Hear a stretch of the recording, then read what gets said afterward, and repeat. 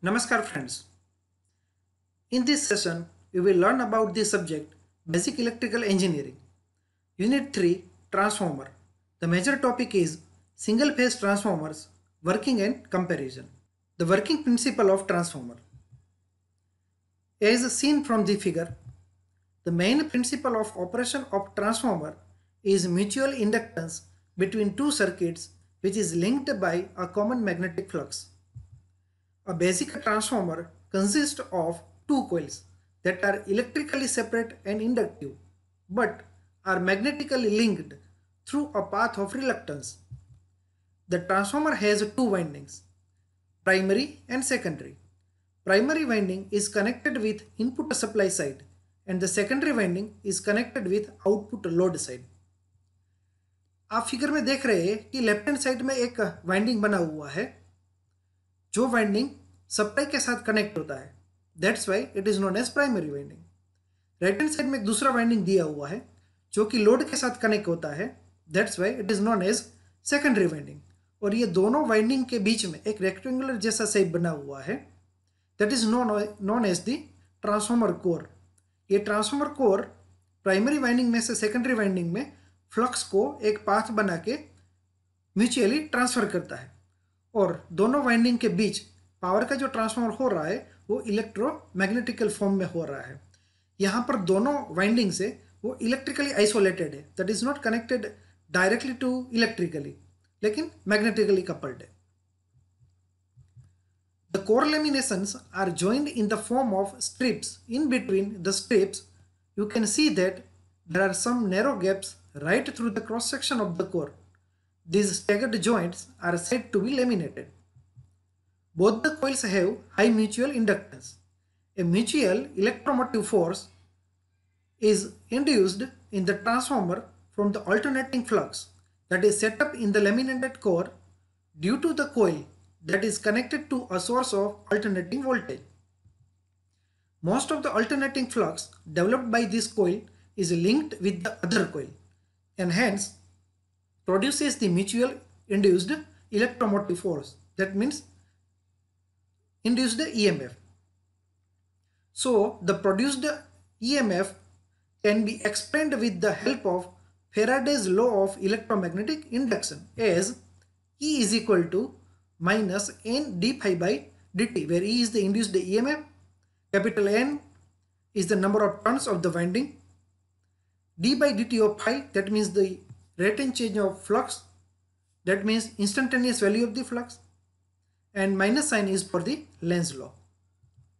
If the secondary coil circuit is closed, a current flows in it and thus electrical energy is transferred magnetically from the first, that means primary coil, to the secondary coil.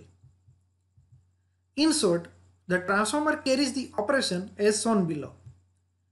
Transfer of electric power from one circuit to another, transfer of electric power without any change in frequency, transfer with the principle of electromagnetic induction. The two electrical circuits are linked by mutual induction. EMF equation. When a AC voltage is applied to the primary winding of a transformer, alternating flux set up in the iron core of the transformer.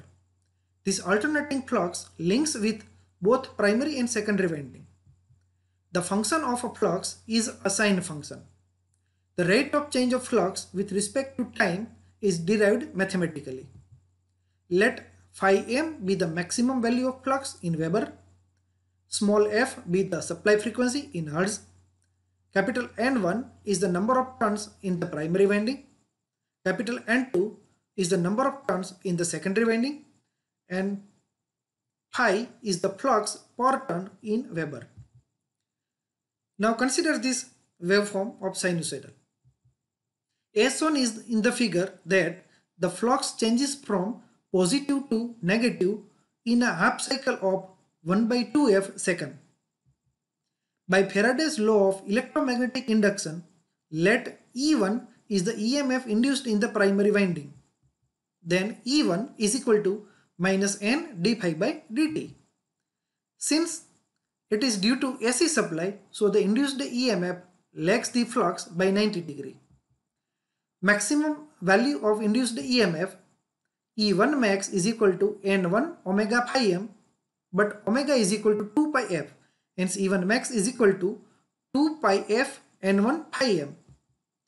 The RMS value is given by E1, that means fundamental, is equal to maximum upon root 2. That's why E1 max upon root 2. Putting the value of E1 max in the above equation, we get E1 is equal to root 2 pi f N1 into pi m, where root 2 into pi is nothing but the 4.44. So for E1 is equal to 4.44 f N1 pi m. Similarly, we get E2 is equal to 4.44 f N2 pi m. Now let us compare ideal transformer and practical transformer.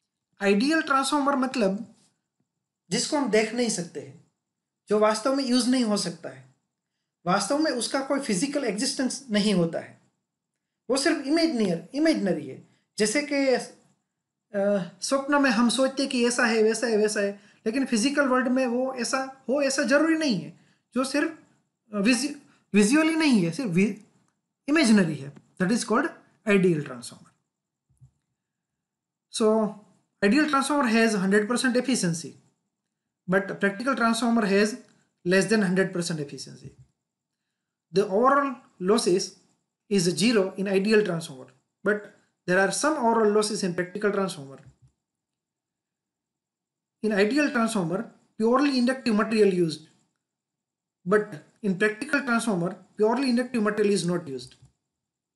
In ideal transformer, it has no I square R losses, but practical transformer has some I square R losses.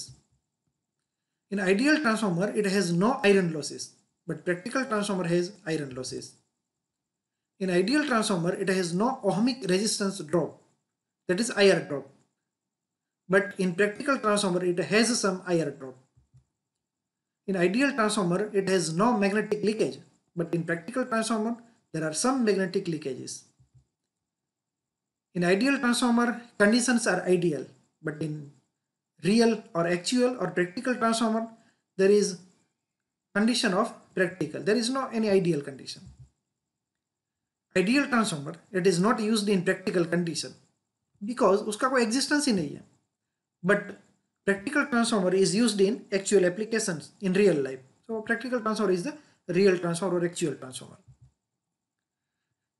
पहले ही कहा था ideal transformer it is virtually और imaginary, but practical transformer is real. Now let us understand auto transformer. As from this figure, autotransformer is kind of electrical transformer where primary and secondary shares same common single winding. So basically it is a one winding transformer. In autotransformer, one single winding is used as a primary winding as well as secondary winding. But in a two windings transformer, two different windings are used for primary and secondary purpose.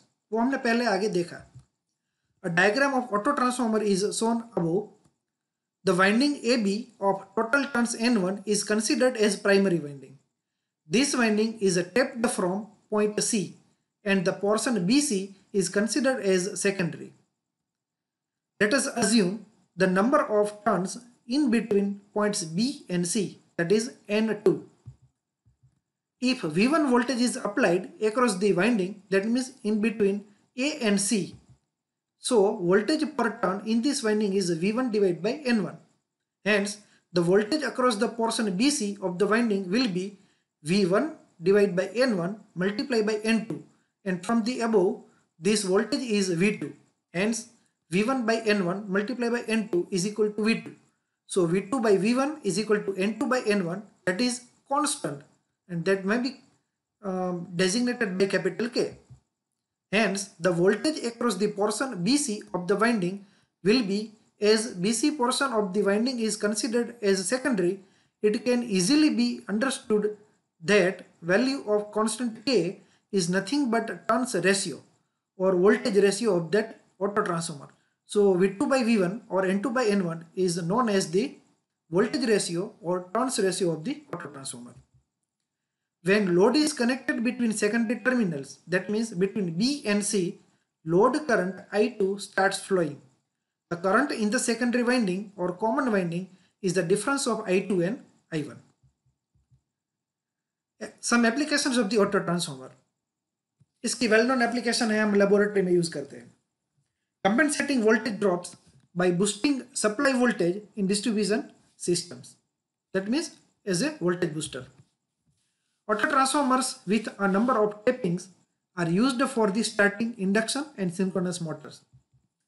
Auto transformer is used as variac in laboratory or where continuous variable or broad ranges are required.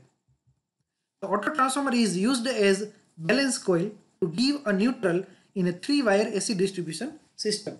So the main difference between a 2-winding transformer and auto transformer is 2-winding transformer में दो अलग अलग winding है और दोनों electrically separate है, लेकिन उसके बीच में जो कनेक्शन है वो मैग्नेटिकली कपल्ड है. ऑटो ट्रांसफॉर्मर है उसमें सिंगल वाइंडिंग है, एक ही वाइंडिंग है, उसका आधा पार्ट प्राइमरी बनेगा और आधा पार्ट है सेकेंडरी के पे काम करेगा. सो सिंगल वाइंडिंग है, इलेक्ट्रिकली आइसोलेट नहीं है. तो 2-वाइंडिंग ट्रांसफॉर्मर के कंपैरिजन में ऑटो ट्रांसफॉर्मर में शॉर्ट सर्किट, मेंटेनेंस जैसा प्रॉब्लम ज़्यादा रहते हैं. If you have any query regarding these topics, you can mail us to bhavin.kanani@darshan.ac.in. For more details, you can visit our website www.darshan.ac.in.